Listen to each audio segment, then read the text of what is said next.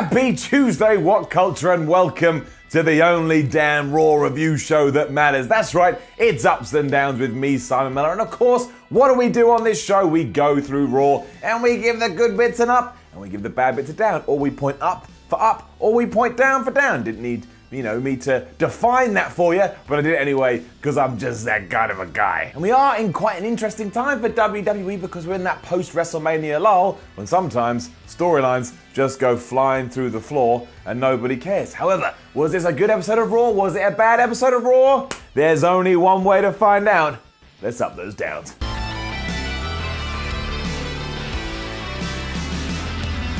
Now, the very first thing we were told on Raw this week was that yes, at the Money in the Bank pay-per-view, we are going to get Ronda Rousey versus Nia Jax for the women's title. Do you remember when we used to tell stories, don't tell stories anymore, down? Now, it's not the worst thing in the world, and sure, if you want to put the damn title on Ronda Rousey, that ain't the worst idea in the world. She's a proper star, she's a celebrity, and you'll get all that mainstream coverage that you so desire. But we couldn't have built to this, we couldn't have inserted some story into it. Also, what's the deal with Ronda Rousey and Natty that I've been investing in over the last few weeks? Just dead. Strange this, especially as it was announced on social media first, as if it was just some random Raw match. I don't get it, but we'll see what happens. And then Raw started properly, and given that we were in London this week, all the audience and all the fans were nuts. I love that, get it up. Roman Reigns came out to booze, because of course it's 2018 and Roman Reigns was in an arena somewhere in the world, and he was mad because now not only is WWE management screwing him, but also he feels like Jinder Mahal is screwing him as well. I hate all this stuff with WWE management, but whatever.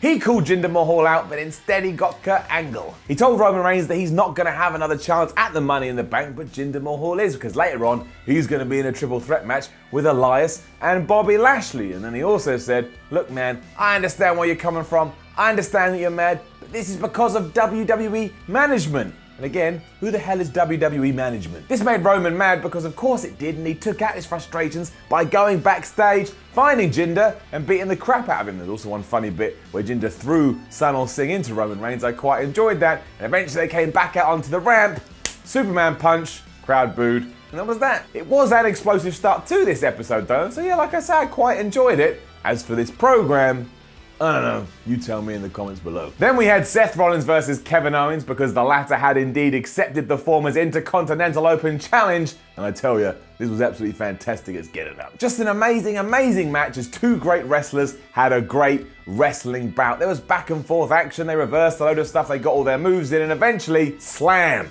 Seth Rollins smashed Kevin Owens with the curb stop, 1, 2, 3. He retains the IC Championship. There's nothing else I can say about it. It's one of those moments where you just have to, take yourself out of whatever you're doing and go and watch this because you owe it to yourself. It is wonderful. Then we had some weird footage from the Radio City Hall event, which is where, yes, Ronda Rousey did indeed get challenged for this women's title match by Nia Jax, and this had all the seriousness and believability of a dead fish. It was like mates talking about their backstage promotion before they all go off to eat some pizza to book the damn thing. It's ridiculous. It's getting it down. Curtis Axel and Bo Dallas were up next, and my word, they've become amazing from nowhere. I loved it. Getting up. For one, they told Kurt Angle that they had come up with a new name, and indeed that new name was the A-Team. When Angle reminded them, can't be called that, it's already taken, Bo Dallas said, okay, we'll be the B-Team, and the B stands for best.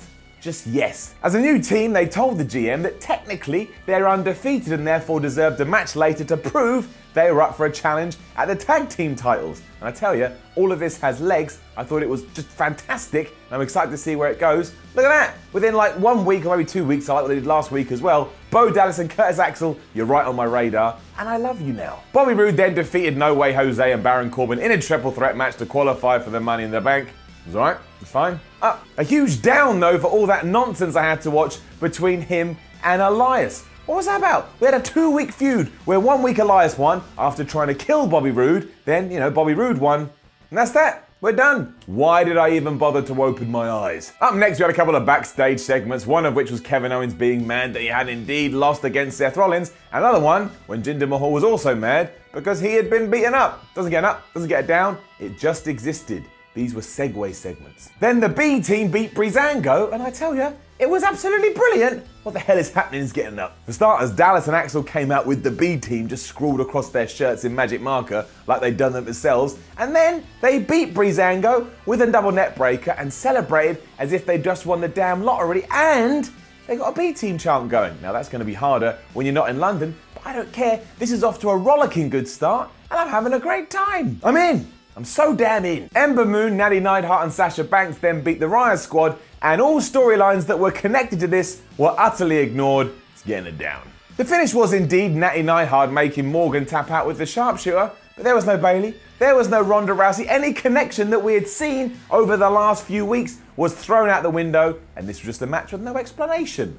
What? It's madness, this. Mad. What do they expect to happen when they actually pull the trigger of any of this? No one's gonna give two craps. I don't know what to give what came next because I couldn't figure or explain any of it, because we did cut backstage to a promo with Dolph Ziggler and Drew McIntyre, who said they were ready for the challenge of Braun Strowman and Finn Balor, who now are apparently a tag team. Why? I don't know. I mean, I really don't know. And they're having a match later, so prepare yourselves for that. And if we were going to do this, why the hell wasn't Balor at WrestleMania 34 and him teaming up with Strowman instead of some 10-year-old kid? I love you, Nicholas, I miss you. We also had the Deleter of Worlds defeating the Revival. Now that gets an up because I love Bray Wyatt and Matt Hardy together. They just make me laugh, they entertain me, they make me feel happy things in my gut. However, it's a down because at this point, the Revival are pretty much being treated like jobbers. They just lost here, no story, no direction. They're just floating through the abyss like lost warriors. Sami Zayn then arrived on the scene to essentially tell us that, hey, I'm going to start feuding with Bobby Lashley now. But Sami Zayn is amazing. He did a long promo segment, which was amazing. Getting up. Zayn mostly blamed Bobby Lashley for screwing up his Money in the Bank chances and not allowing him to compete at the Greatest Royal Rumble because he gave him that big suplex a few weeks ago, and that caused Zayn to have vertigo, meaning his wrestling got all screwed up. He also let us know that he thinks Bobby is trying to hide something and he's going to expose him on Raw, and invited his sisters to the show next week. And you remember his sisters, they're the people from that weird promo that Bobby cut last week, where he told us basically how awful his childhood was. But however, he had a great time still when he was a kid. I like this though, not entirely sure why, and Zayn is absolutely going to get killed by Bobby Lashley, but hey, at least they're doing something together. I'm alright with it. Then Alexa Bliss won a triple threat match against Bayley and Mickie James to qualify for her Money in the Bank. You know. Solid match, and I always enjoy how a European crowd reacts to Bayley, but again, we had nothing to do with Sasha Banks during this contest. We did have a little bit backstage beforehand where she wished her luck, but that felt utterly redundant. It was solid though, with a couple of cool near falls, but eventually Bayley did get slammed with Alexa Bliss's DDT, and that's that. Like I say, she's heading off to the pay-per-view. Absolutely no idea what Bayley and Mickie James are going to get up to. They don't have any plans. Then Reigns found Mahal backstage, and he speared him through a wall. That's actually pretty cool. I enjoyed it. It's getting an up. However, it was quite clear that the wall was made out of cardboard. It also meant Mahal was out of his Money in the Bank qualifying match because of his injuries. Can you believe it, this feud? Well, it just ramped up to the skies. Which brought us to that weird tag match that I mentioned earlier. Now, was this good? Yes, it was. I like Drew McIntyre. I think Dolph Ziggler and him make a good team. I like Braun Strowman, and I like Finn Balor. But I thought Braun Strowman was meant to be the man. He's the hero, he's the king. Now he keeps being thrown into random tag team matches. But yeah, it was good, so it's going to get an up, and seeing big dudes like Drew and Braun go at it, it always gets me going. Sounds a bit weird, but I've said it now. There's no going back. Could have edited it out. Haven't. Let's move forward. Naturally, Drew and Dolph won after the latter had crotched Balor on the top rope. And again, I don't understand what this was. Please come and find me and let me know. I did enjoy it. So I don't know, maybe WWE's right. Main event was next, and yes indeed, Kevin Owens replaced the injured Jinder Mahal, and he won. That surprised me. I popped, jumped off my sofa, getting up. There was nothing too surprising here other than the winner, because a small part of me did believe that Elias was going to win. I thought he'd take victory here, but he didn't. Instead, he got slammed by Lashley's suplex, but then Sami Zayn came out and took out Lashley. That allowed Kevin Owens to hit his big frog splash onto Elias. 1, 2, 3. Owens going to Money in the Bank. And the only lasting question is what exactly happens with Elias now. He hasn't got his Bobby Roode feud anymore. Sami Zayn segueing off to have his feud with Bobby Lashley. Kevin Owens qualified for Money in the Bank. What does Elias do?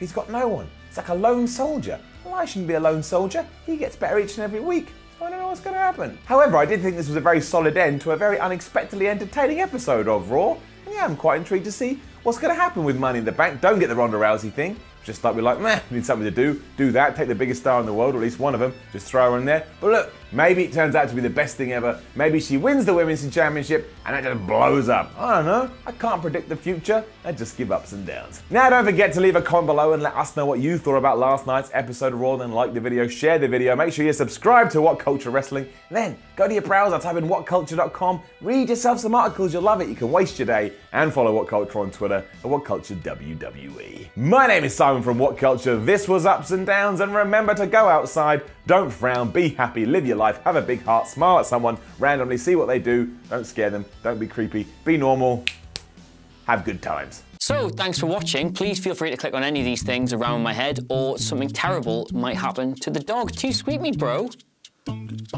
Traitor. Traitor.